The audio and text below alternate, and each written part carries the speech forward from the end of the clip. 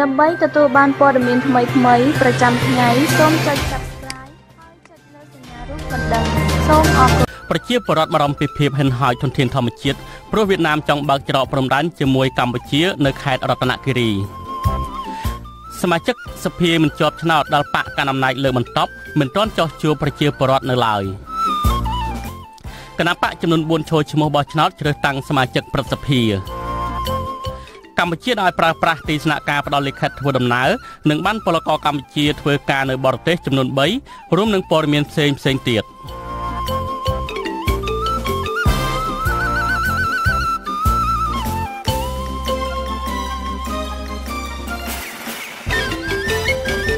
បាទជាបន្តទៅនេះខ្ញុំបាទទីនសាការីយ៉ាសូមជូនព័ត៌មានពិស្ដាប្រជាពលរដ្ឋរស់នៅជិតព្រំដែនកម្ពុជាវៀតណាមនៅខេត្តរតនគិរីបារម្ភពីការបាត់បង់ធនធានធម្មជាតិនិងជីវភាពរស់នៅប្រចាំថ្ងៃរបស់ពួកគាត់ប្រសិនបើកម្ពុជានិងវៀតណាមបើកច្រកព្រំដែននៅក្នុងតំបន់ដែលសម្បូរដោយព្រៃឈើនិងធនធានរ៉ែផ្សេងទៀតនោះបាទពីរដ្ឋធានី Washington លោកតាំងសារដារាយការណ៍ព័ត៌មាននេះជនជាតិដើមភាគតិចចារាយក្នុងឃុំញ៉ាងស្រុកអណ្ដូងមាសខេត្តរតនគិរីបានឲ្យដឹងថាភាគីវៀតណាមមានមហិច្ឆតាចង់ឲ្យកម្ពុជាបើកច្រកព្រំដែនចំនួន3កន្លែងទៀតដែលស្ថិតនៅចំណុចបង្គោលព្រំដែនលេខ 04/02 លេខ 10 និងលេខ 13 ដើម្បីងាយស្រួលដល់ប្រជាជនវៀតណាមចូលមកក្នុងទឹកដីកម្ពុជាធ្វើអាជីវកម្មឈើខុសច្បាប់ជនជាតិដើមភាគតិចរស់នៅជិតព្រំដែនកម្ពុជាវៀតណាមក្នុងស្រុកអណ្ដូងមាសលោកសលណើមបារម្ភថាប្រសិនបើអាជ្ញាធរខ្មែរយល់ព្រមឲ្យវៀតណាមបើកច្រកព្រំដែននៅចំណុចបង្គោលព្រំដែនទាំងនេះមែនវានឹងបង្កលក្ខណៈងាយស្រួលដល់ប្រជាជនវៀតណាមចូលមកកាប់ឈើនិងដឹកជញ្ជូនឈើដែលនាំឲ្យប៉ះពាល់ដល់បរិស្ថានធម្មជាតិនិងជីវភាពរស់នៅរបស់ជនជាតិដើមភាគតិចលោកបន្តថាច្រកព្រំដែនដែលវៀតណាមបិទកាលពីពេលថ្មីនេះចំនួន4ទីតាំងផ្សេងគ្នាស្ថិតនៅចំណុចបង្គោលព្រំដែនលេខ 17, 18, 19 និង 19/5 ក៏ជាច្រកដែលពលរដ្ឋខ្មែរមួយចំនួនធ្វើដំណើរនិងដឹកកសិផលដែរមកកំបានប្រាក់នឹងវាល្អដូចថាវាអត់មានប្រវត្តិអីគេមកក៏វាវិបាកដែរគេធ្វើមិនគេជំនងទៅវិបាកតែវាមានផ្លូវហ្នឹងវាជួយដល់គេហ្នឹងវាទៅហើយក៏អស់ឈើក៏អស់ហើយជាពលរដ្ឋក៏ប្រឈមហើយជាវៀតណាមហ្នឹងវាអ្នកទិញហើយជាពលរដ្ឋខ្មែរហ្នឹងវាចាំបានលុយគេធ្វើឈើហ្នឹងថ្ងៃក្រោយហ្នឹងវាអស់ឈើអត់មានកន្លែងតំបន់សម្ភារៈអត់មានកន្លែងអភិរក្សសម្រាប់ទុកជំនឿជាតិដល់វាទៅនេះកាលពីចុងខែធ្នូឆ្នាំ2017ស្នងការខេត្តរតនគិរីលោកងួនគឿនបានផ្ញើរបាយការណ៍ទៅស្នងការនគរបាលជាតិស្ដីពីការបិទផ្លូវធ្វើដំណើរចេញចូលរវាងប៉ុស្តិ៍ការពារព្រំដែនខ្មែរខេត្តកន្ទុំរបស់វៀតណាមនិងប៉ុស្តិ៍ការពារព្រំដែនខេត្តរតនគិរីរបាយការណ៍នេះបញ្ជាក់ថានេះជាលើកទី2ហើយដែលកងទ័ពការពារព្រំដែនខេត្តកន្ទុំរបស់វៀតណាមបិទផ្លូវធ្វើដំណើរចេញចូលព្រំដែនរវាងប្រទេសទាំងពីរកាលពីពេលកន្លងមកវៀតណាមបានជីកប្រឡាយផ្ដាច់ផ្លូវត្រង់ចំណុចបង្គោលព្រំដែនលេខ 04/2 កាលពីថ្ងៃទី12ខែធ្នូឆ្នាំ2017ការបិទផ្លូវចេញចូលទាំង4កន្លែងនេះបានធ្វើឲ្យរាំងខ្ទប់ការចេញចូលរវាងប៉ុស្តិ៍ការពារព្រំដែនរបស់កម្ពុជាលេខ 505 និងប៉ុស្តិ៍ការពារព្រំដែនលេខ 703 របស់វៀតណាមអាស៊ីសេរីមិនអាចរកប្រភពតាក់ទងស្នងការខេត្តរតនគិរីលោកងួនគឿន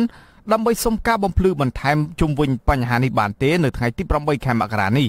មន្ត្រីសម្របសម្រួលស្ដីទីនៃសមាគមការពារសិទ្ធិមនុស្សអាត6ខេត្តរតនគិរីលោកឌិនខានីយល់ឃើញថាគោលបំណងរបស់វៀតណាមបិទច្រកទ្វារនេះទំនងដើម្បីដាក់សម្ពាធដល់អាជ្ញាធរខេត្តរតនគិរីឯកភាពសំណើរបស់ខ្លួនដែលចង់បើកច្រកព្រំដែនសម្បូរដោយធនធានធម្មជាតិព្រៃឈើលោកថាប្រសិនបើអាជ្ញាធរខេត្តរតនគិរីបើកច្រកតាមសំណើរបស់វៀតណាមមែននឹងផ្ដល់ភាពងាយស្រួលដល់ប្រជាជនវៀតណាមចូលកាប់ឈើនិងដឹកជញ្ជូនឈើខុសច្បាប់ទៅកាន់ប្រទេសវៀតណាមខ្ញុំគិតថាអាជ្ញាធរខេត្តគាត់គួរតែធ្វើការចរចាក្នុងការដោះស្រាយដោយសន្តិវិធីដែលធ្វើយ៉ាងណាកុំឲ្យខូចប្រយោជន៍រវាងភាគីទាំងសងខាងហើយវាធ្វើឲ្យប៉ះពាល់ដល់ច្រករបស់ជីវរដ្ឋចេញចូលឬក៏ការដឹកផលិតផលកសិកម្មនឹងលោកដិនខានីបន្ថែមថាច្រកព្រំដែនដែលវៀតណាមស្នើសុំឲ្យកម្ពុជាបើកជាផ្លូវការនោះពុំបានផ្ដល់ផលប្រយោជន៍ដល់វៀតណាមនោះទេផ្ទុយទៅវិញវានឹងនាំឲ្យកម្ពុជាខាត់បង់ធ្ងន់ធ្ងររួមមានការបាត់បង់ធនធានធម្មជាតិជីវភាពរស់នៅរបស់ពលរដ្ឋនិងការកើនឡើងនៃបទល្មើសព្រៃឈើកាលពីថ្ងៃទី11ខែធ្នូឆ្នាំ2017កន្លងទៅអាជ្ញាធរខេត្តរតនគិរីនិងអាជ្ញាធរខេត្តកន្ទុំរបស់វៀតណាមបានជួបប្រជុំពិភាក្សាបើកច្រកទ្វេភាគីចំនួន4កន្លែងក៏ប៉ុន្តែអាជ្ញាធរខេត្តជាប់ព្រំដែនប្រទេសទាំងពីរបានព្រមព្រៀងតែមួយចំណុចគឺត្រង់ចំណុចបង្គោលលេខ 19 រីឯនៅសល់3ទីតាំងផ្សេងទៀតអាជ្ញាធរខេត្តរតនគិរីបានបដិសេធដោយលើកហេតុផលថាតំបន់នោះស្ថិតនៅក្នុងព្រៃជ្រៅ ពុំមានពលរដ្ឋរស់នៅនិងឆ្លងកាត់នោះឡើយខ្ញុំតាំងសារ៉ាអាស៊ីសេរីពីរដ្ឋធានី Washington បាទលោកនាងជាទីមេត្រីអ្នកនាំពាក្យរដ្ឋសភានិងប្រជាពលរដ្ឋជាម្ចាស់ឆ្នោតលើកឡើងថារហូតមកទល់ពេលនេះមិនដែលឃើញសមាជិកសភាមិនជាប់ឆ្នោតដែលបកកណ្ដាលអំណាចលើបន្ទប់ទាំង55រូបនោះចុះជួបប្រជាពលរដ្ឋនៅតាមមូលដ្ឋាននៅឡើយបញ្ហានេះអ្នកឃ្លាំមើលស្ថានភាពនយោបាយយល់ឃើញថាមិនមែនជារឿងងាយស្រួលនោះទេសម្រាប់សមាជិកសភាដែលមិនកើតចេញពីការបោះឆ្នោតនោះក្នុងការចោះជួបប្រជាពលរដ្ឋនៅតាមមូលដ្ឋានព្រោះថាអ្នកទាំងនោះមិនដឹងថាមានពាក្យអ្វីនិយាយជាមួយម្ចាស់ឆ្នោតនៅពេលពលរដ្ឋសួរថាតើពួកគេមិនបានបោះឆ្នោតជូនអ្នកទាំងនោះផងហេតុអ្វីក៏ខ្លាយទៅជាសមាជិករដ្ឋសភានោះបាទលោកហេងសកលរាយការណ៍ព័ត៌មាននេះក្រុមសមាជិកសភាទាំង55រូបដែលបានទទួលកៅអីពីគណៈបកសង្គ្រោះជាតិដោយមិនបាច់ឆ្លងការបោះឆ្នោតនោះគិតមកដល់ពេលនេះមានរយៈពេលជាង1ខែមកហើយដែលពួកគេបានទទួលតំណែងជាសមាជិកសភាបន្ទាប់ពីរំលាយគណៈបកសង្គ្រោះជាតិប្រជាពលរដ្ឋម្ចាស់ឆ្នោតខ្លះរិះគន់ថាក្រុមសមាជិកសភាទាំងនោះឡើងតាមរយៈការលើកបន្ទប់ពីក្រុមគណៈបកប្រជាជនកម្ពុជាដែលជាបកកាន់អំណាចប៉ុន្តែពលរដ្ឋម្ចាស់ឆ្នោតថាពួកគេមិនទាន់ឃើញតំណាងរាស្ត្រទាំងនោះចុះជួបពលរដ្ឋនៅឡើយទេអគ្គលេខាធិការនិងជាអ្នកនាំពាក្យរដ្ឋសភាលោកលេងពេញឡុងឲ្យអាស៊ីសេរីដឹងថាលោកក៏មិនទាន់បានទទួលលិខិតសុំចុះមូលដ្ឋានរបស់ក្រុមសមាជិកសភាដែលបានទទួលកៅអីសភាពីគណៈបកសង្គ្រោះជាតិនោះទេលោកបន្តថាលោកក៏មិនទាន់ដឹងដែរថានៅពេលនេះតំណាងរាស្ត្រទាំងនោះនឹងចុះទៅមូលដ្ឋាននៅពេលណាខ្លះដែរគាត់ចូលហើយប៉ុន្តែមិនទាន់គម្រោងស្នើមកទេបាទគាត់មានគម្រោងស្នើមកឡើយគាត់មិនទាន់ដឹងទៅលោកណាដែលចុះទៅខាងណាខ្ញុំអត់ទាន់ដឹងពលរដ្ឋរស់នៅរាជធានីភ្នំពេញម្នាក់លោកវាសនាប្រាប់ថាលោកមិនដែលបានឃើញក្រុមសមាជិកសភាទាំង55រូបដែលបានទទួលកៅអីពីគណៈបកសង្គ្រោះជាតិចុះជួបពលរដ្ឋនៅក្នុងមូលដ្ឋានរបស់លោកនៅឡើយនោះទេក្នុងនាមជាពលរដ្ឋម្ចាស់ឆ្នោតលោកយល់ថាបើទោះបីជាសមាជិកសភាទទួលបានកៅអីដោយរបៀបណាក៏ដោយគឺលោកចង់ជួបតំណាងរបស់លោកនៅក្នុងសភាដែរលោកបន្តថាលោកសោកស្ដាយណាស់ដែលមិនបានជួបក្រុមសមាជិកសភាព្រោះលោកមានសំណួរចង់សួរទៅអ្នកទាំងនោះមិនថាតាមទស្សនៈរបស់ខ្ញុំមិនថាគាត់ជាប់ដោយសារអ្វីទេប៉ុន្តែក្នុងនាមជាដំណើររាជដែលមានអាសនៈនៅក្នុងសភាគួរណាស់តែសម្របខ្លួនតាមប្រជាពលរដ្ឋចុះមើលស្ថានភាពរបស់ប្រជាពលរដ្ឋទូគាត់មិនជាប់ឆ្នោតដោយឆន្ទៈឬបោះឆ្នោតឲ្យក៏ដោយអាកន្លែងនេះដូចជាមិនទាន់ទាំងលឺតំណាងរាជណាកាន់មណ្ឌលណាអញ្ចឹងវាដូចជាចោលលាក់មុខអញ្ចឹងក្រោយពីគណៈបកប្រជាជនកម្ពុជាបានរំលាយគណៈបកសង្គ្រោះជាតិកាលពីចុងឆ្នាំ2017ក៏អីសភាទាំង55របស់គណៈបកសង្គ្រោះជាតិនោះត្រូវបានគណៈបកប្រជាជនកម្ពុជាបែងចែកទៅឲ្យគណៈបកហ៊ុនស៊ិនប៉ិចចំនួន41កៅអីគណៈបកសញ្ជាតិកម្ពុជាចំនួន2កៅអីនិងគណៈបកខ្មែរអភិវឌ្ឍសេដ្ឋកិច្ចចំនួន1កៅអីចំណែកកៅអីនៅសេសសល់11ទៀតគណៈបកប្រជាជនកម្ពុជាយកដោយខ្លួនឯងអ្នកសិក្សាការអភិវឌ្ឍសង្គមលោកបណ្ឌិតមានីយល់ថារឿងចុះជួបពលរដ្ឋរបស់ក្រុមតំណាងរាស្ត្រដែលមិនជាប់ឆ្នោតមិនមែនជារឿងងាយស្រួលដោយតំណាងរាស្ត្រកើតចេញពីការបោះឆ្នោតនោះឡើយលោកបន្តថាក្រុមសមាជិកសភាទាំងនោះអាចនឹងត្រូវការពេលវេលាច្រើនទៀតដើម្បីរៀបចំខ្លួនជាមុនសិនមុននឹងចុះជួបពលរដ្ឋយើងក៏មិនដឹងថាវាអាចមានឧបសគ្គអីខ្លះនៅក្នុងខាងក្នុងរចនាប្រព័ន្ធគណៈបកដែលរៀបចំវាមិនទាន់ចេញណាយើងក៏ធ្លាប់ឮផងដែរថាវានៅក្នុងស្ថានភាពតំណែងគណៈបកវាតែតែមានរឿងអត់ត្រូវខ្លះដែលកើតមានឡើងដូចជាអំពើពុករលួយសោកប៉ាន់អីយ៉ាងណាតើតើនឹងបញ្ហានេះអ្នកនាំពាក្យគណៈបកហ៊ុនស៊ិនប៉ិចលោកញៀបប៊ុនចិនប្រាប់ថាក្រុមសមាជិកសភារបស់លោកធ្លាប់បានចុះជួបពលរដ្ឋច្រើនដងមកហើយប៉ុន្តែរាល់ការចុះជួបកន្លងមកក្រុមសមាជិកសភារបស់លោកមិនបានជូនដំណឹងឬធ្វើលិខិតផ្លូវការជូនដំណឹងទៅរដ្ឋសភានោះទេយើងទទួលស្គាល់ថាគណៈបកហ៊ុនស៊ិនប៉ិចតំណាងរាជគណៈបកហ៊ុនស៊ិនប៉ិចនៅខ្ចីមួយចំនួនគ្នាមិនទាន់យល់របៀបថាទៅធ្វើយ៉ាងម៉េចក៏ប៉ុន្តែយើងគណៈបកហ្នឹងក៏បានណែនាំដែរព្រោះថាយើងមិនបាននៅគណៈនៅនឹងរដ្ឋសភាជំរាបជូនឲ្យដល់មកលេខាធិការទេយើងទៅដល់មូលដ្ឋានសូមឲ្យជំរាបទៅខាងការិយាល័យអ្នកតំណាងរាស្ត្រកាលពីថ្ងៃទី28ខែវិច្ឆិកាឆ្នាំ2017សមាជិកសភាដែលទទួលបានកៅអីទាំង55របស់គណៈបកសង្គ្រោះជាតិនោះបានស្បត់ចូលកាន់តំណែងនៅក្នុងរដ្ឋសភាដោយមិនខ្វល់ពីការរិះគន់របស់ពលរដ្ឋដែលចោទប្រកាន់ថាពួកគេជាអ្នកចូលរួមប្លន់យកកៅអីគណៈបកសង្គ្រោះជាតិពលរដ្ឋចាត់ទុកការបែងចែកអាសនៈនេះជាការជន់ឈ្លីរដ្ឋធម្មនុញ្ញនិងមើលងាយឆន្ទៈពលរដ្ឋខ្មែរប្រមាណកន្លះនគរដែលបានបោះឆ្នោតឲ្យគណៈបកសង្គ្រោះជាតិកាលពីឆ្នាំ2013ខ្ញុំហេងសកលអាស៊ីសេរី Washington បាទលោកនាងជាទីមេត្រីមន្ត្រីគណៈបកកណ្ដាលអំណាចស្វាគមន៍សារជូនពររបស់លោកមេសវណ្ណរានិងអ្នកទោសមនសិការ14អ្នកផ្សេងទៀតដែលជាសកម្មជនគណៈបកប្រឆាំង ប៉ុន្តែលោកចាត់ទុកថាសារបែបនេះមិនអាចបន្ធូរបន្ថយអ្នកទោសជាប់ឃុំឃាំងទាំងនោះបានទេមន្ត្រីនាំពាក្យគណៈបកប្រជាជនកម្ពុជាលោកសុកអេសានឲ្យដឹងនៅថ្ងៃទី8មករានេះថាសាររបស់លោកមីកសវណ្ណរាគឺជាអន្តៈរដ្ឋាភិបាលទទួលស្គាល់អ្នកទាំងនោះជាអ្នកទោសទៅវិញទេលោកមេសវណ្ណរាគាត់លើកឡើងនេះគឺថាគាត់នៅតែតាំងខ្លួនគាត់នឹងថាជាអ្នកទោសមនសិការបើជាអ្នកការតាំងខ្លួនជាអ្នកទោសមនសិការបានក្តីថារដ្ឋាភិបាលចាប់គាត់ឬមួយក៏តុលាការមានវិធានការចំពោះគាត់នឹងជារឿងខុសច្បាប់តែវាមិនត្រូវពីព្រោះគាត់អត់មានទោសគាត់អត់មានវិរុទ្ធភាពអញ្ចឹងនេះខ្ញុំយល់ថានេះក៏អាចជាអន្តៈមួយនៅផ្នែកខាងផ្នែកនយោបាយដែរហើយដូចយើងដឹងជាថាស្រាប់ហើយថានៅកម្ពុជាអត់មានអ្នកទោសនយោបាយទេអត់មានអ្នកទោសមនសិការទេវាមានតែអ្នកនយោបាយជាប់ទោសបាទប្រតិកម្មរបស់មន្ត្រីនាំពាក្យគណៈបកកណ្ដាលអំណាចនេះធ្វើឡើងក្រោយពីលិខិតមួយច្បាប់មានហត្ថលេខាលោកមីសវណ្ណរាចុះថ្ងៃទី5មករាត្រូវបានចែកចាយប្រងព្រាតនៅតាមបណ្ដាញសង្គម Facebook ដែលរៀបរាប់ថាខ្ញុំបាទមីសវណ្ណរាជាអ្នកទោសមនសិការពិតជាមានក្តីសោមនស្សរីករាយយ៉ាងក្រៃលែងដែលខ្ញុំបាទបានចងចាំជារៀងរាល់ខែមករាថ្ងៃទី5គឺជាថ្ងៃមង្គលនៃការរំលឹកឡើងវិញនៅអនុស្សាវរីយ៍ដ៏កំសត់កំរជូរចត់និងពោពេញដោយការតស៊ូពុះពៀគ្រប់ស្ថានភាពលំបាកនៃសម្ដេចទាំងពីរដើម្បីសម្រេចឲ្យបាននៅបុព្វហេតុសន្តិភាពជាតិមាតុភូមិសម្រាប់ប្រជាពលរដ្ឋខ្មែរលិខិតបន្តថាជាង3ឆ្នាំមកនេះខ្ញុំស្ទើរតែភ្លេចថ្ងៃកំណើតរបស់ភរិយានិងកូនស្រីពៅរបស់ខ្ញុំប៉ុន្តែខ្ញុំនៅតែចងចាំពិសេស5មករាជាថ្ងៃមង្គលរបស់លោកនាយករដ្ឋមន្ត្រីហ៊ុនសែននិងលោកស្រីប៊ុនរ៉ានីក្រោយពេលដឹងភ្លាមខ្ញុំក៏ជម្រាបទៅកាន់មិត្តកំពុងជាប់ឃុំទាំង14នាក់ភ្លាមពួកគេក៏បានទឿនខ្ញុំឲ្យឆាប់សរសេរលិខិតមួយច្បាប់នេះដើម្បីជូនពរសម្ដេចទាំងពីរឲ្យនៅទាន់ថ្ងៃទី5មករានេះជាចុងក្រោយនៃលិខិតបញ្ជាក់ថាជាអ្នកទោសមនសិការប្រៀបបានដូចជាបាក់សីកំសត់កំពុងជាប់ត្រង់ហើយសង្ឃឹមអ្នកមានបុណ្យយើងទាំង15នាក់គ្មានអ្វីជាប់នៅនឹងខ្លួនឡើយមានតែនាំគ្នាបន្តលោហិតម្នាក់មួយដំណក់នៅក្នុងគុកងងឹតនេះដើម្បីជាបច្ច័យសម្រាប់ការបួងសួងដល់ទេវតាឆ្នាំថ្មីនិងវត្ថុស័ក្តិសិទ្ធិក្នុងលោកឲ្យជួយតាមថែរក្សានិងជ្រោមជ្រែងសម្ដេចទាំងពីរឲ្យប្រកបដោយសុខុមាលភាពសុភមង្គលនិងសុខដុមរមនាជានិច្ចភរិយារបស់លោកមីសវណ្ណរាគឺអ្នកស្រីជាមីមេចបានសរសេរសារនៅលើ Facebook របស់គាត់នៅថ្ងៃទី6មករាដោយភ្ជាប់លិខិតនេះដែរនិងចោទជាសំណួរថាគ្រាន់តែសារជូនពររបស់ប្តីអ្នកស្រីមួយច្បាប់នេះខុសធ្ងន់ណាស់មែនទេអ្នកស្រីបន្តថាតើយើងមិនអាចរកសន្តិភាពរវាងខ្មែរនិងខ្មែរបានទេអីចាំបាច់អីនៅចង់គំនុំចង់ស៊ីសាច់និងបង្ហូរឈាមគ្នាយកឈ្នះយកចាញ់គ្នាដល់ពេលណាទៀតបើទោះបីជាយ៉ាងនេះក្តីអ្នកនាំពាក្យគណៈបកកណ្ដាលអំណាចលោកសុកអេសានអះអាងថាសារជូនពរនេះជាការល្អតាមផ្លូវសីលធម៌ក៏ប៉ុន្តែគ្មានប្រយោជន៍អ្វីដែលអាចឲ្យរដ្ឋាភិបាលបន្ទន់ចិត្តដោះលែងអ្នកជាប់ឃុំទាំងអស់នេះទេទោះជាលិខិតសំទោសក៏អត់ប្រយោជន៍ដែរព្រោះលោកអះអាងថារដ្ឋាភិបាលមិនអនុវត្តឲ្យរំលងច្បាប់ទេពលគឺយល់ញៀតឃ្លាតច្បាប់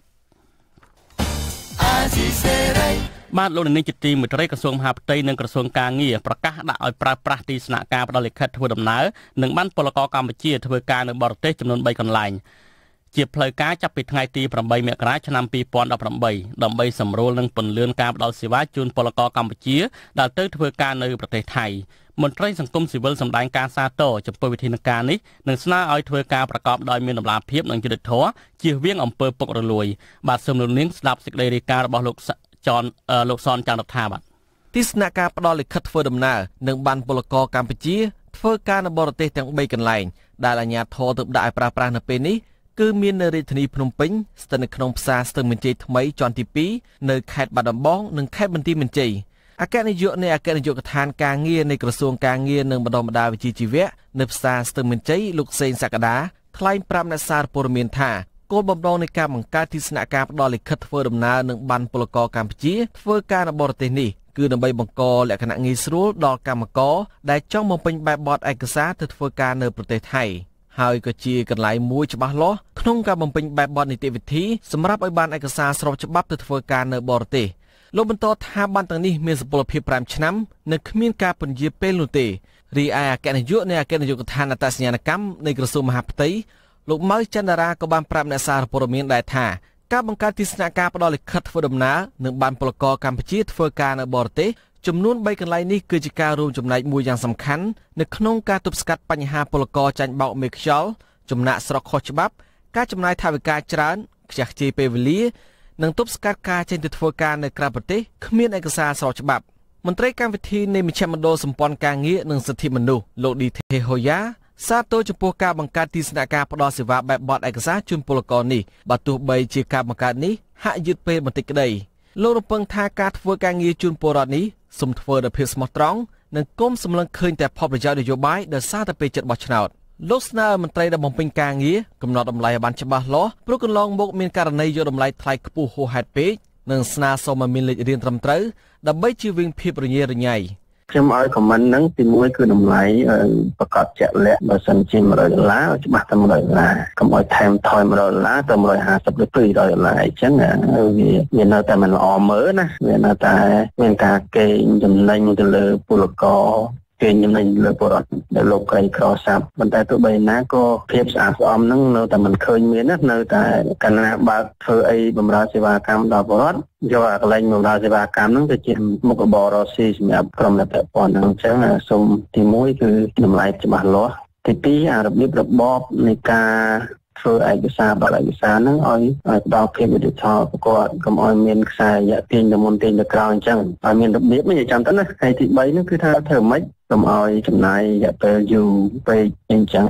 យ៉ាងណាក៏ដោយចុះមន្ត្រីក្រសួងការងារបានប្រមាណថាទីស្នាក់ការទាំង3កន្លែងនេះគឺមន្ត្រីអាចធ្វើលិខិតធ្វើដំណើរនឹងបានពលករកម្ពុជាធ្វើការនៅក្រៅប្រទេសជូនពលករបានប្រមាណ3000នាក់ក្នុងមួយខែ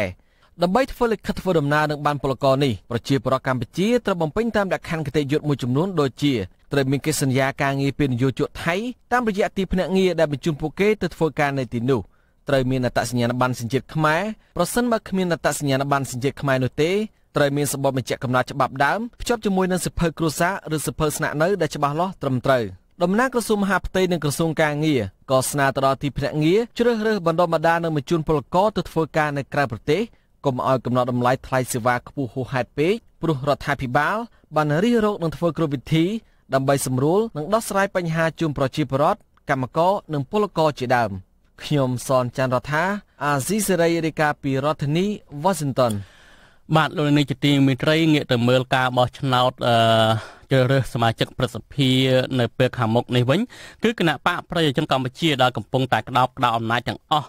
នៅឈរនឹងលេខរៀងទី1ក្នុងស្លឹកឆ្នោតសម្រាប់ការបោះឆ្នោតប្រសិទ្ធិនីតិកាលទី4នៅថ្ងៃទី25ខែកុម្ភៈឆ្នាំ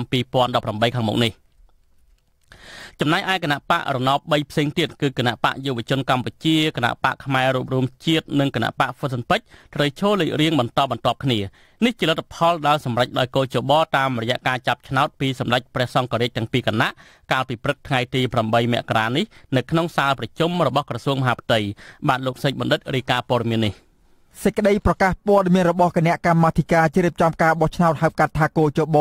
បានស្រង់សម្ដីប្រធានកោជបលោកសេចបណ្ឌិតថាការកំណត់លេខរៀងគណៈបកនយោបាយគឺជាការបង្កលក្ខណៈងាយស្រួលដល់គណៈបកនយោបាយនៅក្នុងការឃោសនាបោះឆ្នោតនិងជួយឲ្យអ្នកបោះឆ្នោតស្គាល់គណៈបកដែលខ្លួនស្រឡាញ់ពេញចិត្តទោះជាមានការអះអាងបែបនេះក្តីក៏គេមើលឃើញថាមនុស្សដែលមានសិទ្ធិបោះឆ្នោតជ្រើសតាំងប្រសិទ្ធិមិនមែនជាមនុស្សសាមញ្ញធម្មតានោះទេគឺសុទ្ធតែជាបុគ្គលដែលស្ថិតនៅក្នុងជួរគណៈបកនយោបាយទាំងអស់ដែលបានជាប់ឆ្នោតតាមឃុំសង្កាត់និងនៅក្នុងរដ្ឋសភាលោកសេចបណ្ឌិតបន្តថាការបោះឆ្នោតជ្រើសតាំងសមាជិកប្រសិទ្ធិនីតិកាលទី4ឆ្នាំ2018នឹងត្រូវបង្កើតការិយាល័យបោះឆ្នោតចំនួន33ការិយាល័យមានអាសនៈចំនួន62ដោយបែងចែកអាសនៈទាំងនោះជា8ភូមិភាគក្នុងនោះមានភូមិភាគទី1សម្រាប់រាជធានីភ្នំពេញមានចំនួន6អាសនៈភូមិភាគទី2ខេត្តកំពង់ចាមនិងខេត្តត្បូងឃ្មុំមានចំនួន8អាសនៈភូមិភាគទី3គឺខេត្តកណ្ដាលមាន5អាសនៈភូមិភាគទី4គឺខេត្តបាត់ដំបងខេត្តបន្ទាយមានជ័យខេត្តសៀមរាបខេត្តឧត្តរមានជ័យនិងខេត្តប៉ៃលិនមានចំនួន10អាសនៈភូមិភាគទី5ដែលមានខេត្តតាកែវខេត្តកំពតខេត្តកែបមាន7អាសនៈភូមិភាគទី6ខេត្តព្រៃវែងនិងខេត្តស្វាយរៀងមាន7អាសនៈភូមិភាគទី7នៅខេត្តកំពង់ស្ពឺកំពង់ឆ្នាំងខេត្តពោធិ៍សាត់កោះកុងនិងខេត្តបរសៃនុមាន9អាសនៈនិងភូមិភាគទី8នៅខេត្តកំពង់ធំខេត្តព្រះវិហារខេត្តក្រចេះស្ទឹងត្រែងរតនគិរីមណ្ឌលគិរី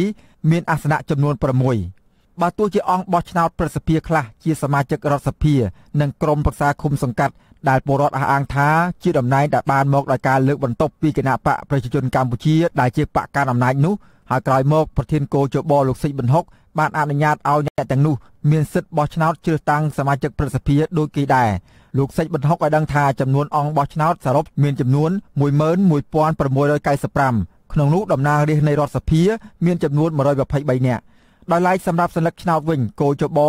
នឹងផលិតតាមមណ្ឌលភូមិភាគនីមួយៗនិងកំណត់លេខរៀងនៅលើសញ្ញាឆ្នោតសម្រាប់មណ្ឌលទាំង8នៅពេលឆាប់ខាងមុខនេះតាក់ទងនឹងបញ្ហានេះដែរអ្នកវិភាគនយោបាយនិងបញ្ហាសង្គមលោកបណ្ឌិតមាសនេះយល់ឃើញថាការបោះឆ្នោតជ្រើសតាំងសមាជិកព្រឹទ្ធសភានីតិកាលទី4ឆ្នាំ2018នឹងរងការរិះគន់ថាព្រឹទ្ធសភាមិនប្រក្រតីនិងធ្វើឡើងខុសរដ្ឋធម្មនុញ្ញដោយសារតែអង្គបោះឆ្នោតមិនប្រក្រតីអ្នកវិភាគរូបនេះមើលឃើញទៀតថាការបោះឆ្នោតព្រឹទ្ធសភានីតិកាលទី4ធ្វើឡើងដើម្បីបង្ក្រប់កិច្ចដើម្បីឲ្យការបោះឆ្នោតសកលអាណត្តិទី6ខាងមុខនេះដំណើរការបានទៅប៉ុណ្ណោះយើងមិននិយាយពីនីតិវិធីទេប៉ុន្តែនិយាយអំពីរឿងការដែលវាឆ្គាំឆ្គងនេះវាឆ្គាំឆ្គងតាំងពីនៅសភាទោះបីជាយើងមាន123កៅអីឡើងវិញក៏ដោយក៏ប៉ុន្តែសភាជាតិពាក់កណ្ដាលយកទៅចំនួនសង្គ្រោះជាតិនេះវាមិនមែនជាតំណាងរាស្ត្រណាប៉ុន្តែដោយរដ្ឋាភិបាលគេគិតថានឹងត្រូវជាតំណាងរាស្ត្រហ្នឹងសម្រាប់រដ្ឋាភិបាលគេគិតទៅចុះប៉ុន្តែសម្រាប់ពលរដ្ឋខ្មែរដែលឆន្ទៈរបស់គេត្រូវបានគេបំផ្លាញចោលនោះអាហ្នឹងមិនមែនជាតំណាងរាស្ត្រពិតប្រាកដបាទដល់ចឹងទៅភាពដែលវាមិនគ្រប់គេថាមិនគ្រប់គុណភាពណាវានឹងអាចបន្តទៅដល់ព្រឹទ្ធសភាទៀតបាទហើយការបោះឆ្នោតហ្នឹងវាគ្រាន់តែជាការធ្វើដើម្បីប្រកបឈានទៅរកការបោះឆ្នោត2018ឲ្យគេមើលមកឃើញថាវាមានប្រជាធិបតេយ្យទេប៉ុន្តែខ្លឹមសារពិតនៅក្នុងតំណាងដែលហៅថាជាតំណាងរាស្ត្រពិតប្រាកដដោយចែងរដ្ឋធម្មនុញ្ញនេះគឺយើងមិនទាន់ឃើញមាននៅឡើយទេបាទនៅក្នុងការបោះឆ្នោតព្រឹទ្ធសភានេះទោះបីជាការបោះឆ្នោតខាងមុខនេះរងការរិះគន់យ៉ាងជោគជាំពីមជ្ឈដ្ឋានជាតិនិងអន្តរជាតិយ៉ាងណាក៏ដោយក៏អង្គភាពថ្មីរបស់គោចបដែលមានឈ្មោះថាក្រមប្រតិកម្មរហ័សបានអះអាងថាគោចបមានសមត្ថភាពរៀបចំការបោះឆ្នោតនៅពេលខាងមុខបានល្អអព្យាក្រឹតនិងអាចទទួលយកបានក៏ប៉ុន្តែប្រជាពលរដ្ឋម្ចាស់ឆ្នោតភាគច្រើនបានអះអាងថាអ្នកដែលទទួលយកលទ្ធផលការបោះឆ្នោតនៅពេលខាងមុខនោះមានតែក្រុមមនុស្សដែលទទួលបានលៀបសក្ការៈពីគណៈបកកណ្ដាលអំណាចតែប៉ុណ្ណោះអង្គភាពថ្មីរបស់គោចបនោះធ្លាប់បានប្រមានប្តឹងជនទាំងឡាយណាដែលហ៊ានសរសេរអត្ថបទរិះគន់គោចបថាជាស្ថាប័នមិនឯករាជ្យខ្ញុំសេកបណ្ឌិតអាស៊ីសេរីពីរដ្ឋធានី Washington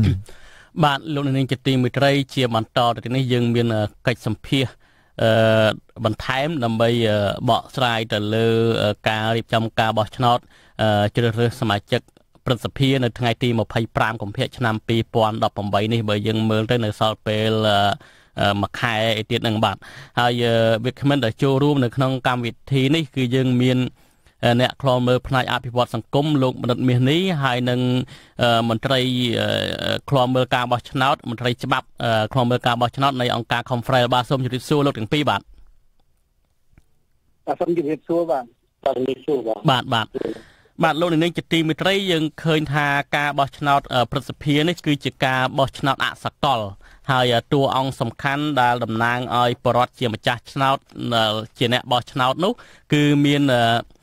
តំណាងរាស្ត្រហើយនឹងសមាជិក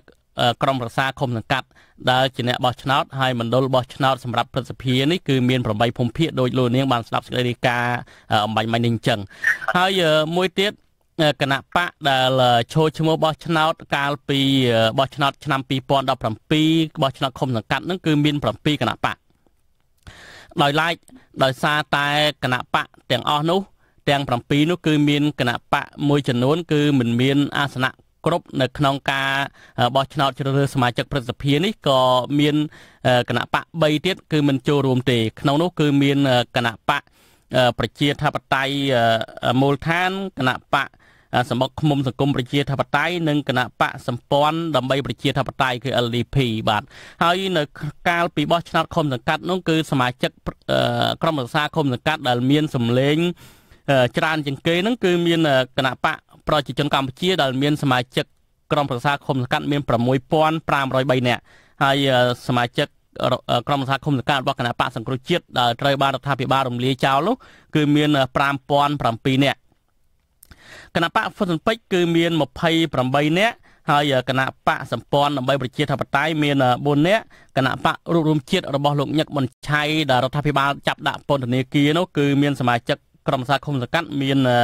24នាក់ហើយគណៈបក LDP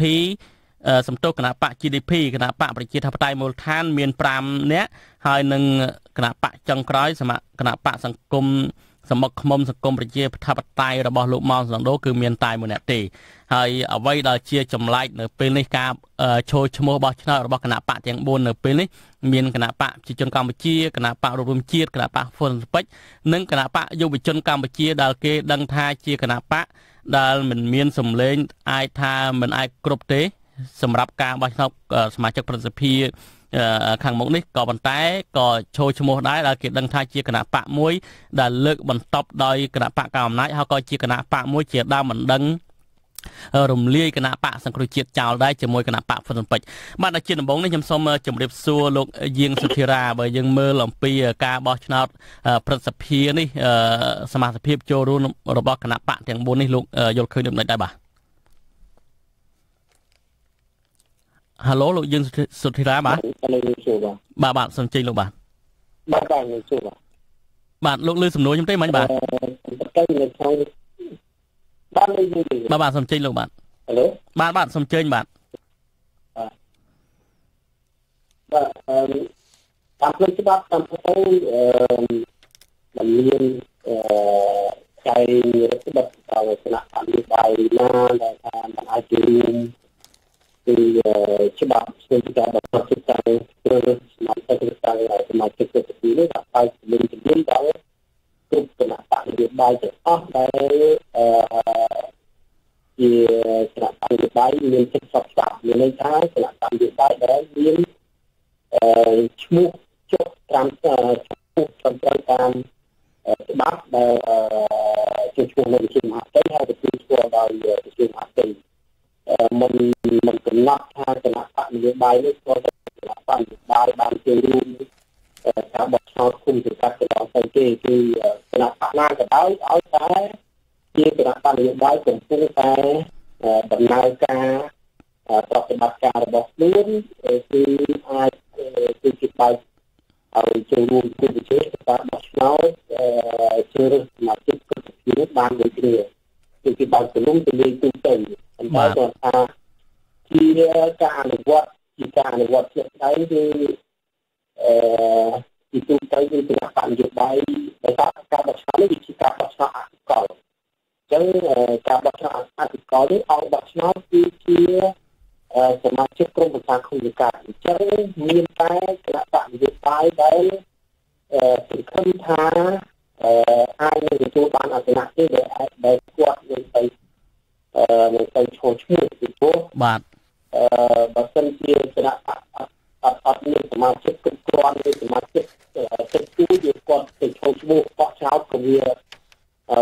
មិនដឹងថាណានឹងបោះឲ្យគាត់ដែរព្រោះអានេះអង្គបោះឆ្នោតទៅជាមនុស្សរបស់គណៈបកអង្គបោះឆ្នោតតែជាសមាជិកក្រុមប្រឹក្សាឃុំសង្កាត់ទីទៅសមាជិកក្រុមប្រឹក្សាឃុំសង្កាត់របស់គណៈបកផ្សេងមិនអាចបោះឆ្នោតឲ្យគណៈបករបស់គណៈបកផ្សេងនេះបានទេបាទធ្វើបាត់ថាវាជាសេរីភាពវាជាការបោះឆ្នោតដោយសំណាក់ប៉ុន្តែទីទូទៅគឺគណៈបករបស់គេបោះឲ្យតាក់ទេហើយទីទូទៅគាត់ថាក៏តែជាគោលការណ៍គឺការបោះឆ្នោតនេះគឺគណៈក៏អាចបោះឆ្នោតឲ្យគណៈបកណាក៏បានដែរបាទនៅក្នុងបន្ទប់គូស្លឹកឆ្នោតនេះគឺគាត់អាចพูดឲ្យទៅគណៈបកណាមួយក៏បានដែរបាទតែដល់ខ្ញុំបញ្ជាក់ពីខាងដើមរបស់មិនអញ្ចឹងតែទីទីទៅគឺមានតែគណៈបកដែលគាត់សង្ឃឹមថាគាត់បើសិនជាគាត់ឈរឈ្មោះទៅគាត់នឹងទទួលបានអាសនៈគាត់សង្ឃឹមថាទទួលបានអាសនៈដោយសារចំនួនក្រុមប្រឹក្សាឃុំសង្កាត់របស់គាត់នៅតាមមន្ទីរនីមួយៗទៅវាអាចឈ្មោះអាចឈ្មោះអាសនៈអញ្ចឹងទៅបានគាត់បាទលោកយើងសុធិរាដោយសារទូរស័ព្ទរបស់លោកពិបាកនឹងស្ដាប់គ្នាមែនទែនឬមិនសូវច្បាស់លោកអាចដើរផ្លាស់ទីពីកន្លែងហ្នឹងតិចទៅដើម្បីឲ្យមានសេវាហើយយើងជាប់ល្អខ្ញុំចង់ងាកទៅលោកមនិតមាសនេះសិនដើម្បីឲ្យលោកមានឱកាសសម្លេងលោកល្អជាងនេះបាទលោកមនិតមាសនេះដូចលោកយើងសុធិរាមានប្រសាសន៍មកអញ្ចឹងការចូលឈ្មោះជ្រើសតាំងសមាជិកព្រឹទ្ធសភានេះគឺជាសិទ្ធិរបស់គណៈបកនយោបាយដែលកំពុងតែដំណើរការប៉ុន្តែយើងងាកមើលមកវិញលោកក៏បានលើកឡើងដែរថា ការដែលបោះឆ្នោតនេះគឺចេញពីសមាជិករបស់ខ្លួនដែលបោះឲ្យបករបស់ខ្លួនហើយបញ្ហានេះគឺមានការប្រទាញប្រទង់មែនតើកាលពីអាណត្តិមុនឃើញថាគណៈបកដែលមិនមានសម្លេងច្រើននោះក៏រងមានការរងនៅការចាប់ប្រកាន់ពីបកប្រឆាំងនៅថាក៏មានការទិញសម្លេងរបស់បកប្រឆាំងខ្លួនឯងដែលជាគណៈបកធំជាងគេហ្នឹងក៏មានទិញសម្លេងគណៈបកផ្សេងៗទៀតដើម្បីទៅបង្ក្រប់ឲ្យចំនួនរបស់គណៈបកកៅអំណាចអញ្ចឹងជាដើមអ្វីដែលជាចម្លែកនៅពេលនេះដោយលោកយើងសុធិរាមានប្រសាសន៍អញ្ចឹងគឺថាគណៈបកយុវជនកម្ពុជាគឺជាគណៈបកថ្មីថ្មងមួយហើយនៅក្នុងទិវាខួប39ឆ្នាំ7មករានេះក៏ឃើញគណៈបកនេះជូនបាច់ផ្កាទៅគណៈបកកណ្ដាលអំណាចដែរហើយគណៈបកនេះក៏ជាដើមមិនដឹងដើម្បីរំលាយគណៈបកសង្គ្រោះជាតិដែរហើយគណៈបកនេះទៀតអ្វីដែលជាបញ្ហាសំខាន់មិនមានសម្លេងសំបីតែម្នាក់សម្រាប់សមាជិកក្រុមប្រឹក្សាឃុំសង្កាត់ក៏អត់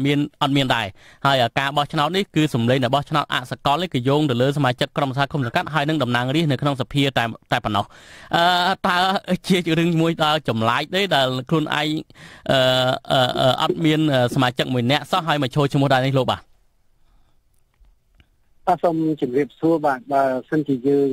រំលឹកឡើងវិញបន្តិចក្រោយពីសង្គ្រោះជាតិមិនទាន់ត្រូវបានគេរំលាយណាកាលនោះសង្គ្រោះជាតិមានអន្តរក្រុមប្រឹក្សាឃុំទាំងអស់មានរហូតដល់ជាង 5000 ណាបើសិនជាយើងមើលទៅគឺប្រតិគ្នាជាមួយនឹងគណៈបកកណ្ដាលអំណាចបាទហើយបើសិនជាដំណើរការនៃសមាជិកទាំងអស់នឹងធ្វើមកដល់ពេលឥឡូវនេះហើយមានការបោះឆ្នោត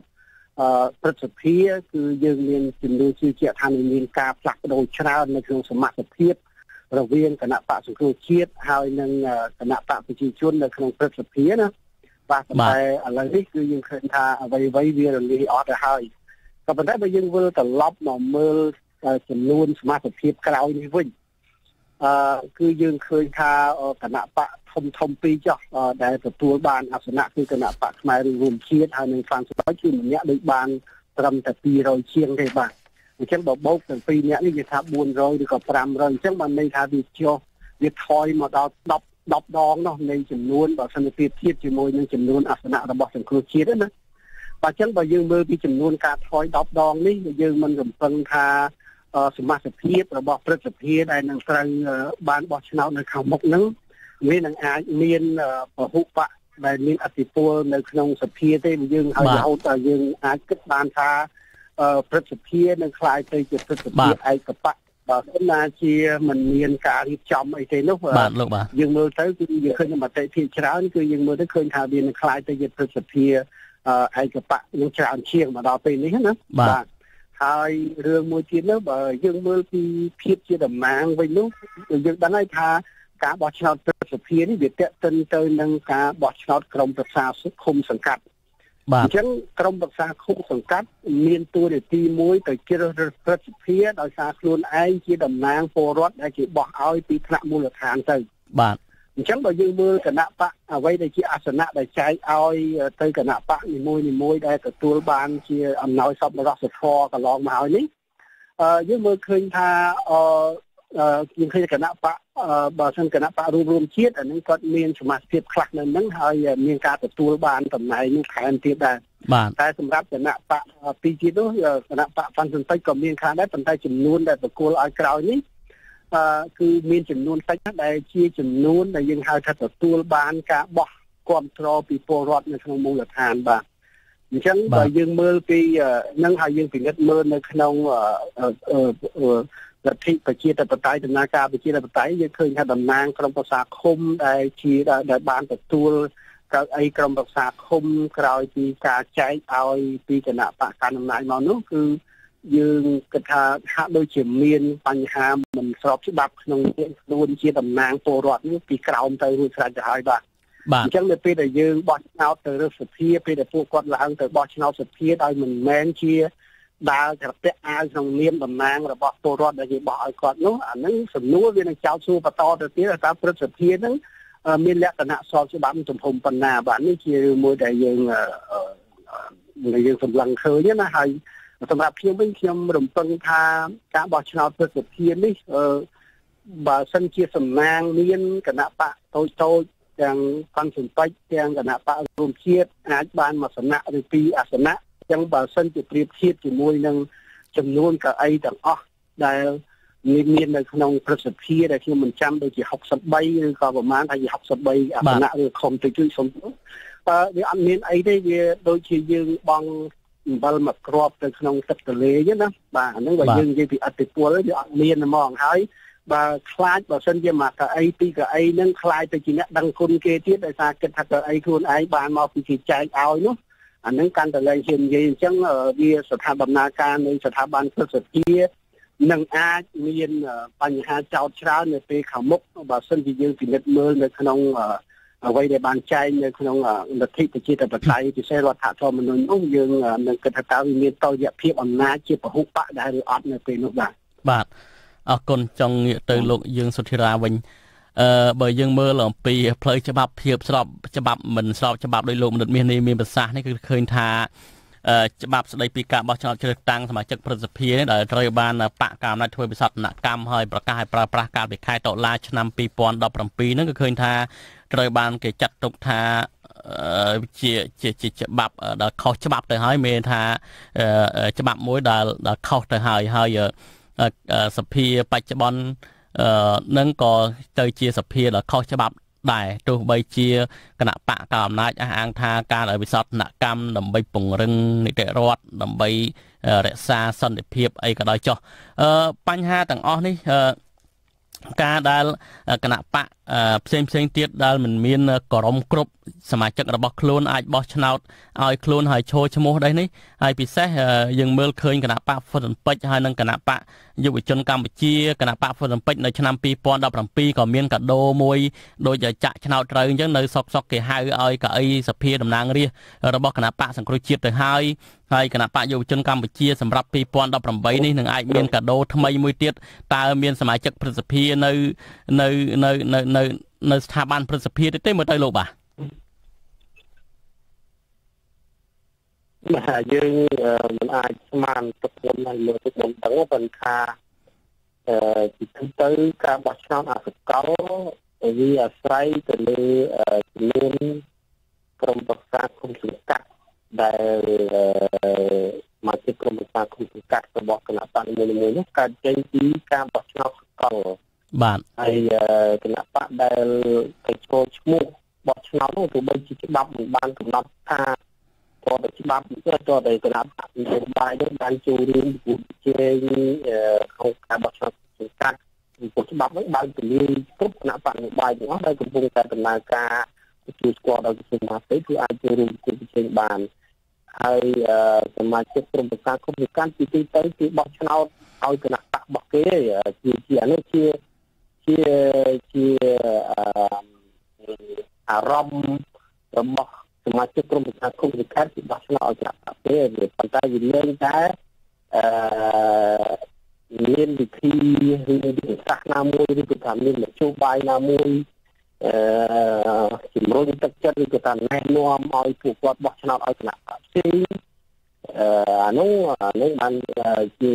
ជារឿងមួយដែលផ្សេងមួយទៀតប៉ុន្តែជាទូទៅគណៈតែគាត់បោះឆ្នោតទៅគណៈតែជាគណៈបករបស់គាត់គឺគាត់បោះឆ្នោតឲ្យគណៈបករបស់គាត់តែប៉ុន្តែវាអាចមានការទិញទឹកចិត្តអីដែរបាទទិញទឹកចិត្តនិយាយថាសមាជិកក្រុមប្រឹក្សាគុំសង្កាត់ខ្លះជាគុំសង្កាត់កអញ្ចឹងទៅគាត់អាចទៅបោះឆ្នោតឲ្យសមាជិកក្រុមប្រឹក្សាគុំសង្កាត់ខហ្នឹងគាត់យកនុយឬក៏អីចឹងទៅយកទៅទិញទៅព្រោះនៅក្នុងប្រតិបត្តិឆ្នោតមានអ្នកណាដឹងវាអាចគូសឲ្យគណៈបកផ្សេងប៉ុន្តែបើសិនជាមកចឹងទៅបើសិនជាការទិញដូរនេះវាមិនទិញមកក្រៅឬក៏ថាមានបញ្ហាប្រកបដោយធ្វើឆ្ងល់វាជាការខុសច្បាប់បើពួកការទិញផលិតឆ្នាំគឺការខុសច្បាប់ប៉ុន្តែបើសិនជាគ្មានអាចវិធីសាស្ត្រអញ្ចឹងទេគឺមានតែការព្រមព្រៀងគ្នាមកថានៅក្នុងគុំសង្កាត់អានោះរូបរាងគណៈបកនៅគណៈបកទេបាទលោកយឿនសុធិរាខ្ញុំទៅអនាគតបាទនៅជារឿងទៅបាទខ្ញុំសូមកាត់ប្រសាសន៍លោកបន្តិចតកតទៅនឹងការទិញទឹកចិត្តនេះយើងមើលគណៈបកពីរទៀតហ្នឹង អាចមានលទ្ធភាពទិញទេបើគណៈបកយុវជនកម្ពុជាគណៈបកហ្វុនស៊ុនពេជ្ររបស់សម្ដេចក្រមព្រះដែលលោកកំពុងតែស្នើជំនួយពីចិនថាហើយព្រះអង្គមានបន្ទូលថាគណៈបកហ្វុនស៊ុនពេជ្រគឺជាគណៈបកដែលក្រជាងគេអញ្ចឹងតើអាចទេឬក៏គណៈបកនឹងមានបេក្ខភាពសមាជិកប្រសិទ្ធភាពនឹងពិសេសល្អឥតខ្ចោះដែលតាក់ទាញទឹកចិត្តរបស់សមាជិកក្រុមសហគមន៍សង្កាត់ដទៃទៀតឬក៏យ៉ាងណាបាទមិនទៅបើពិនិត្យមើលទៅលើចំនួនសមាជិកក្រុមសហគមន៍សង្កាត់ដែលគណៈបក3ផ្សេងទៀតដែលគាត់ទទួលបាននេះមិនគ្រប់គោលការណ៍សម្រាប់យកទៅចែកបែងចែកជាអាសនៈក្រត់អាសនៈសមាជិកប្រសិទ្ធភាពនៅតាមតំបន់មួយទេតែតែបើសិនជាមានការបោះឆ្នោតដែលទៅតាមគោលការណ៍សេរីត្រឹមត្រូវយុត្តិធម៌ដែលមានសិទ្ធិរដ្ឋភាពមានសម្រាប់ភាពច្បាស់លាស់គាត់ដឹងមុនស្រាប់ថាគណៈបកទាំងអស់នោះដឹងមុនស្រាប់តែខ្លួននឹងមិនអាចទទួលបាននៅអាសនៈណាមួយទេដោយសារតែសមាជិកក្រុមសហគមន៍សង្កាត់របស់ខ្លួននឹងវាតិចពេកបាទតែទោះជាយ៉ាងណាការបោះឆ្នោតវាជាការសម្រេចគូសសម្រាប់ឆ្នោតដោយសមាជិកក្រុមសហគមន៍សង្កាត់ដែលជាអង្គបោះឆ្នោតនោះទៅលើគណៈបកនយោបាយណាមួយក៏បានដែរប៉ុន្តែតាមគោលនយោបាយរបស់គណៈបកនីមួយៗវាជាការទស្សនៈបើសិនបើជាអានេះខ្ញុំនិយាយសម្រាប់គោលការណ៍ដែលការបោះឆ្នោតដែលប្រព្រឹត្តទៅដោយសេរីត្រឹមត្រូវយុត្តិធម៌បើសិនជាអង្គបោះនៅក្នុងផ្ទៃក្នុងរបស់បកបើសិនជាគេរកឃើញថាសមាជិករបស់គណៈបកខ្លួននេះយកទៅបោះឆ្នោតឲ្យគណៈបកផ្សេងអានឹងវាទៅជាក្បត់បកវាអាចថាទៅជាក្បត់បកទៅជាមិនគ្រប់គោលការណ៍របស់បកហ្នឹងអានោះវាជារឿងផ្ទៃក្នុងរបស់បកប៉ុន្តែវាជាគោលការណ៍គឺគាត់មានសិទ្ធិសេរីភាពក្នុងការជ្រើសរើសបោះឆ្នោតគណៈបកឲ្យណាគណៈបកណាក៏បានដែរអត់មានបញ្ហាទេគឺគាត់ជាការបោះឆ្នោតដោយសញ្ញាបាទអរគុណចឹងជាគាត់បោះឆ្នោតឲ្យគណៈបកផ្សេងប្រធានគណៈបកគាត់រករឿងអានោះជារឿងផ្ទៃក្នុងរបស់គាត់បាទអរគុណហើយចង់ងាកទៅលោកមនិតមាសនេះវិញដូចលោកយើងសុធិរាបានបញ្ជាក់អញ្ចឹងគឺថាការបោះឆ្នោតនេះបើសិនជាសមាជិកក្រុមប្រឹក្សាឃុំសង្កាត់ឬក៏តំណាងរាស្ត្ររបស់បកមួយផ្សេងទៀតបោះឲ្យមិនមែនទៅបកផ្សេងមិនមែនជាគណៈបករបស់ខ្លួនក៏ជាការក្បត់បកហើយជាទូទៅយើងមើលឃើញថានៅក្នុងអាណត្តិកន្លងមកហ្នឹងគឺថាសមាជិកក្រុមប្រឹក្សាឃុំសង្កាត់មួយចំនួនឬក៏តំណាងរាស្ត្រមួយចំនួនរហូតដល់គណៈបករបស់ខ្លួនហ្នឹងហៅមកស្បាត់ស្បែឲ្យគោរពបករបស់ខ្លួនទៀតដើម្បីឲ្យមានសម្លេងកាន់តែច្រើននៅក្នុងប្រសិទ្ធភាពនោះបាទហើយអ្វីដែលជាបញ្ហាសំខាន់មួយទៀតគឺថាសមាជិកក្រុមរក្សាឃុំសង្កាត់ទាំង 5000 នាក់ជាងរបស់គណៈបកសង្គ្រោះជាតិក្រោយពីការរំលាយនោះគឺគណៈបកប្រជាជនកម្ពុជាមិនចាយឲ្យបកផ្សេងទេគឺយកខ្លួនឯងទាំងអស់ហើយលោកលើកឡើងថាការដាក់ឲ្យមានគណៈបក3ទៀតផ្សេងទៀតមកចូលរួមប្រកួតប្រជែងនេះគ្រាន់ជាទ្រង់ទ្រាយមើលឃើញថាជាទ្រង់ទ្រាយប្រជាធិបតេយ្យទៅវិញទេតើគណៈបក3ផ្សេងទៀតដែលលោកយើងសុធិរាលើកឡើងក៏នៅក្នុងច្បាប់ក៏យើងមើលឃើញថាសមាជិករបស់គាត់មិនមានក្រមគ្រប់គ្រាន់នឹងហើយមកចូលឈ្មោះដែរហ្នឹងតើអ្វីជាកត្តាសំខាន់ជំរុញឲ្យគណៈបកទាំង3នេះចូលឈ្មោះទោះបីជាសិទ្ធិរបស់គាត់មានសិទ្ធិចូលឈ្មោះក៏ដោយក៏ប៉ុន្តែសមាជិករបស់គាត់មិនគ្រប់គ្រាន់ហើយទី2គណៈខ្ញុំចង់សួរដដែលទៀតសំណួររបស់ខ្ញុំតើការចូលឈ្មោះរបស់គណៈបកយុវជនកម្ពុជានោះអាចគាត់ដឹងមុនថាគាត់នឹងមានមកសម្លេងពីសម្លេងដែរដែលជាកាដូឆ្នាំថ្មីរបស់គណៈបកការអំណាចផ្ដល់ឲ្យគាត់ទេមើលទៅបាទបើយើងមើលពីសមាជិកជាតិនៃអាសនៈដែលគណៈបកទាំង3ទទួលបាននេះខ្ញុំក៏យល់ស្របដោយលោកយើងសុភារាដែរគឺការសង្ឃឹមក្នុងការបានអាសនៈនៅព្រឹទ្ធសភាគឺមានតិចណាស់បាទហើយហើយនេះបានខ្ញុំថាពីតិចគឺទី1បើយើងសង្កេតបើសម្រាប់ខ្ញុំនេះយើងសង្កេតមើលពីការរៀបចំអាសនៈថ្មីនៅក្រុមប្រឹក្សាឃុំណាបើនៅក្នុងគណៈបកប្រជាជនមានសមាជិកភាពមួយចំនួននេះគឺអ្នកដែលមកពីគណៈបកសង្គ្រោះជាតិ បាទចូលតែចុះចូលណាបាទហើយបើយើងធ្វើសមាជិកជាតិពីសង្គ្រោះជាតិនឹងទៀតមួយចំនួនធំគឺជាអ្នកដែលអតីតមកពីគណៈបកសន្តិសង្គមពីមុនដែរបាទអញ្ចឹងឥឡូវនេះគឺគាត់បានចូលមកបម្រើការងារខ្ញុំបានជួបដូចជាមួយចំនួនដែរដែលជាអតីត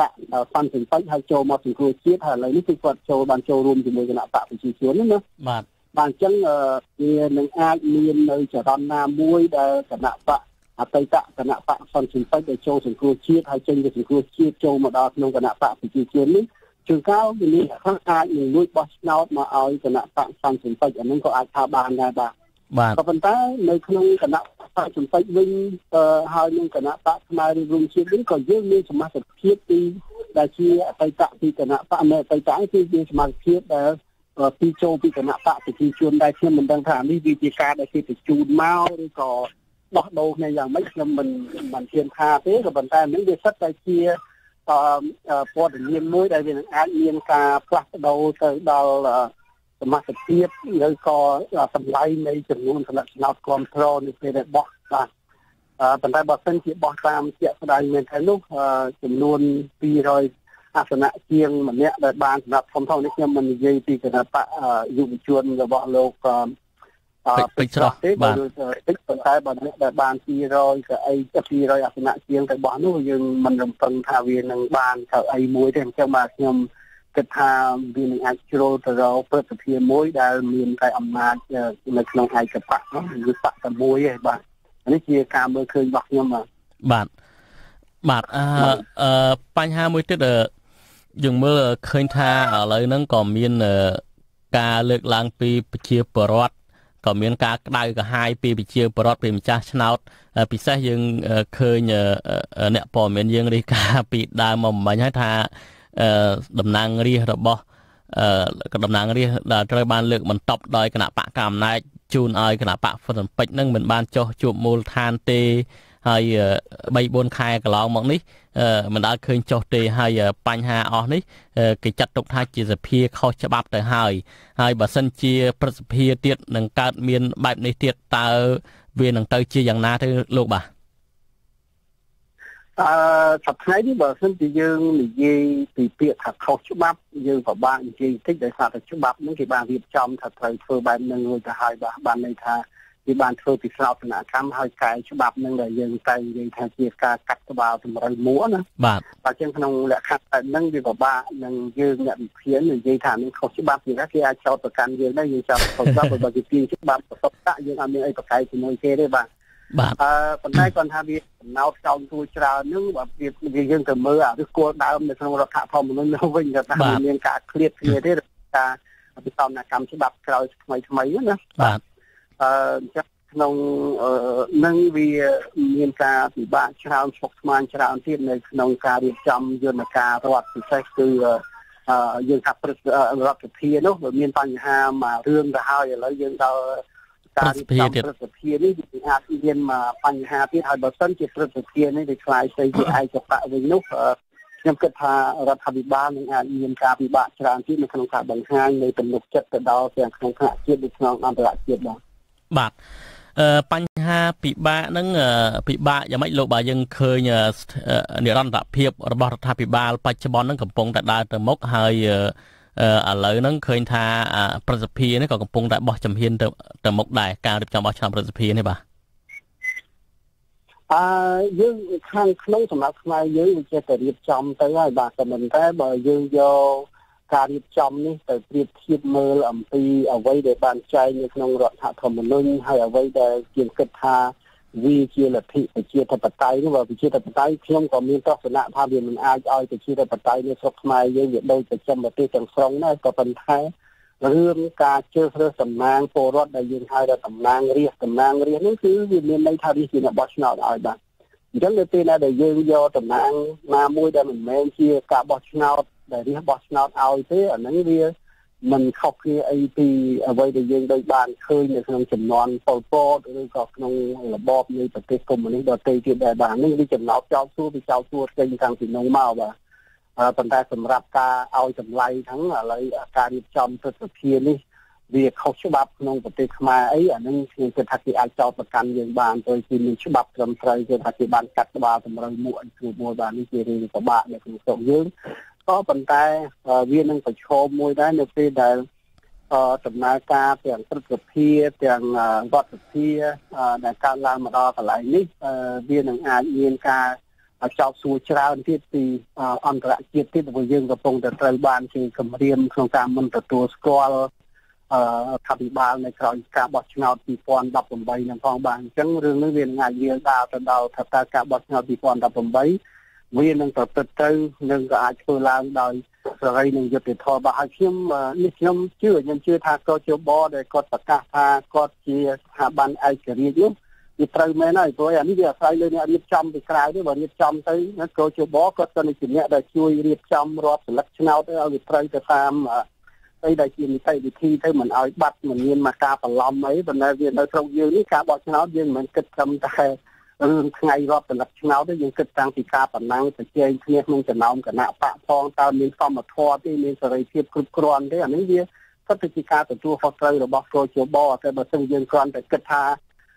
កជបមានតួនាទីមួយគឺរាប់សិលឹកឆ្នោតទៅមកបាត់មកសិលឹកអាហ្នឹងវាអត់មានអីខុសទេបាទដល់ថ្ងៃនេះរាប់តាមស្អីដែលគេបោះឲ្យមកឃើញប៉ុណ្ណាវាប៉ុណ្ណឹងបាទអញ្ចឹងមិនន័យថាកជបឯករាជ្យបាត់ហើយបាទបើសិនយើងគិតតែថ្ងៃរាប់សិលឹកប៉ុណ្ណឹងបាទ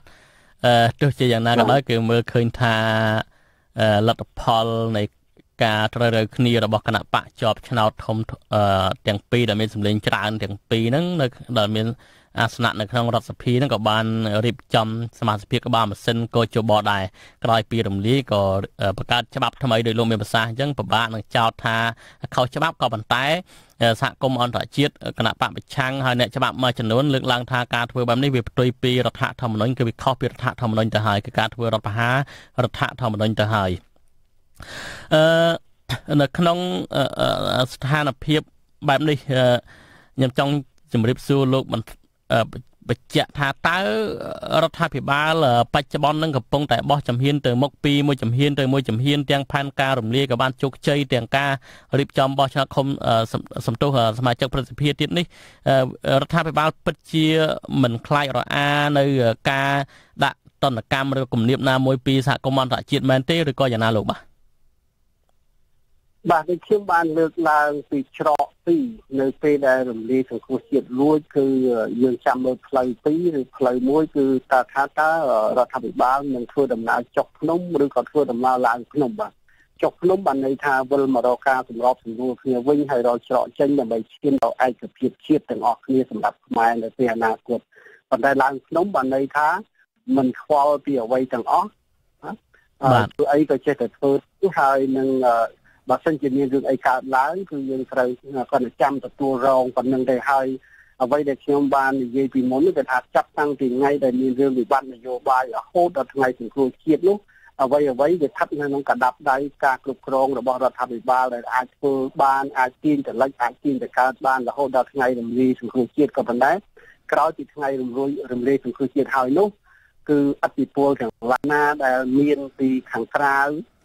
ទាំងខាងក្រៅទាំងខាងក្នុងនោះគឺរដ្ឋាភិបាល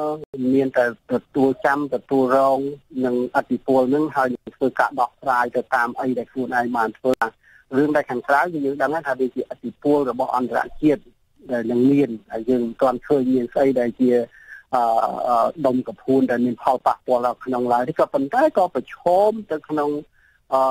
ពីវាសនាអនាគតនៃពលរដ្ឋប្រមាណជា3លានអ្នកជាងនោះដែលបានគ្រប់គ្រងសង្គមជាតិនោះក៏នឹងត្រូវចោទសួរថាតើរដ្ឋាភិបាលនឹងត្រូវគ្រប់គ្រងយ៉ាងម៉េចធ្វើការយ៉ាងម៉េចជាមួយនឹងអ្នក3លានអ្នកនោះដែលធ្លាប់តែជាអតីតអ្នកគ្រប់គ្រងសង្គមជាតិនោះតើត្រូវធ្វើយ៉ាងម៉េចព្រោះឥឡូវនេះយើងឃើញនៅតាមភូមិឃុំហ្នឹង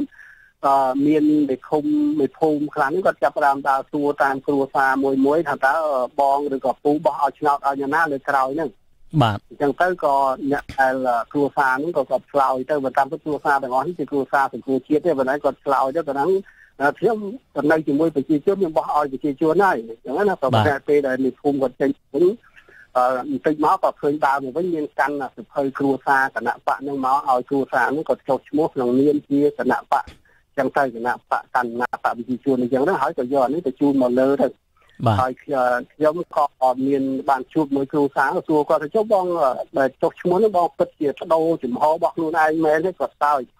បាទថាធ្វើម៉េចបើគេមកសួរអត់ទេហើយបណ្ដៃខ្ញុំថ្ងៃណាខ្ញុំបោះឆ្នោតខ្ញុំបោះឲ្យអ្នកណាដែលខ្ញុំស្រឡាញ់ទៅខ្ញុំខំនៅតែនិយាយចាអានេះវាជាកំហុសមួយដែរបើសិនជាអ្នកនៅលើមិនបានមើលពីគុណភាពនឹងហើយចេះតែទទួលយកតែបញ្ជីដែលអ្នកខាងក្រោមរាយទៅណាបាទអានេះដូចបោះឆ្នោតលើកមុនអ្នកពីក្រោមរាយទៅថាអត់អីទេតម្លៃខ្ញុំលោកឬក៏នេះកុំឲ្យចិត្តទេកន្លែងខ្ញុំដឹង 100% ប៉ុន្តែដល់បោះឆ្នោតស្រាប់តែចាញ់គេគ្រប់ដីយ៉ាងទៅបាទឥឡូវនេះហាក់ដូចជាដើរផ្លូវទៅនឹងផ្លូវដដែលឡើងទៀតបាទប៉ុន្តែគាត់ថានេះវាផ្អែកទៅលើវាសនារបស់យើងទាក់ទិនទៅនឹងដំណើរការនៃការរៀបចំបោះឆ្នោតខាងមុខទេបើសិនជាវាមានសេរីយុត្តិធម៌នេះខ្ញុំបញ្ជាក់ម្ដងទៀតមិនមែនមានត្រឹមតែការរាប់សិលឹកឆ្នោតទេគឺសេរីយុត្តិធម៌ដែលបានចែងថាឲ្យគណៈបកមួយមានសិទ្ធិមានសេរីភាពគ្រប់គ្រាន់ហើយមានសមធម៌គ្រប់គ្រាន់នៅក្នុងការបំពេញតួនាទីជាគណៈបកនយោបាយបាទ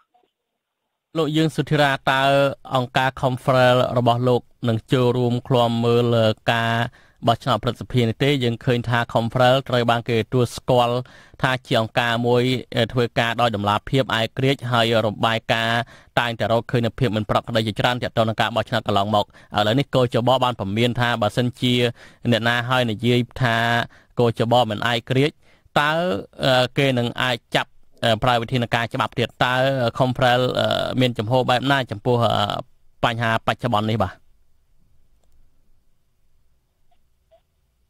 ជាការអនុវត្តកន្លងមកតាំងពី Conference បានចាប់ដំណើរមកពីទៅការបោះឆ្នោតអសកលនេះគឺมันមានគម្រោងឆន្ទការដើម្បីដាក់ពីអ្នកវិជាការដើម្បីឃ្លាំមើលការបោះឆ្នោតអសកលទេបាទការបោះឆ្នោតអសកលគឺសម្រាប់ទៅការបោះឆ្នោតហើយជ្រើសរើសសមាជិកប្រសិទ្ធភាពបាទនឹងការបោះឆ្នោតជ្រើសរើសបាទនឹងការជ្រើសរើសនៅការបោះឆ្នោតជ្រើសរើសសមាជិកក្រុមប្រឹក្សាឬទីស្រុកខាងបាទលោកយិនស្រាសំទោសផងដោយសារយើងដល់ទីបញ្ចប់ហើយលោកយិនស្រាសំទោសដោយសារយើងដល់ទីបញ្ចប់ចង់សួរខ្លីមួយម៉ាត់ទេតើអញ្ចឹងមានថា Conference មិនដាក់អ្នកកិច្ចការឃ្លាំមើលទេបោះឆ្នោតប្រសិទ្ធភាពនេះយើងមិនដាក់មិនដាក់អរគុណយើងតាមពលអាប់មើលពីពលនេះបាទអរគុណច្រើនលោកយើងសុធិរាហើយនិងលោកមនិតមាសនេះដែលបានចូលរួមបកស្រាយមកលើប្រធានបទនេះបាទខ្ញុំបាទទីនសាការីយ៉ានិងសហការីសូមអរគុណលោកទាំងពីរនិងប្រិយមិត្តអ្នកស្ដាប់អសិរ័យទាំងអស់បាទសូមជម្រាបលាតែប៉ុណ្ណេះសិនបាទសូមជម្រាបលាបាទ